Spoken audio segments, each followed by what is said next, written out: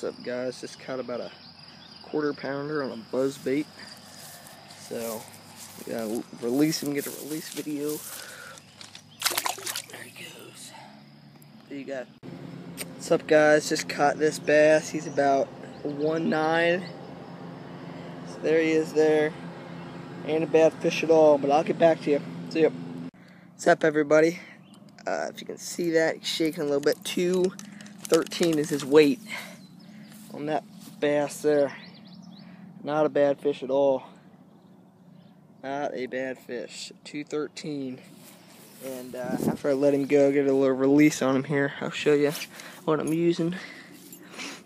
He's the biggest one of the day so far. So here he goes. There he goes. See you, buddy.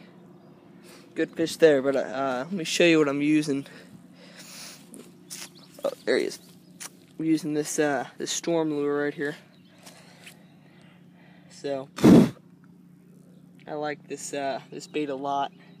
It's a real nice bait, but we've been I think that's my 5th one of the day. So they've been sort of small. That one is they're getting bigger though. So I'll get back to you when I catch another one. See ya. What's up, everybody? This fish is 2 pounds 7 ounces. It's not a bad fish right here, not at all. I just missed about a 7 or 8 pounder. I mean, the thing was freaking gigantic. I got him all the way to the shore. I was about to stick my hand in his mouth to get him, and he spit the lure. I was so freaking pissed, dude.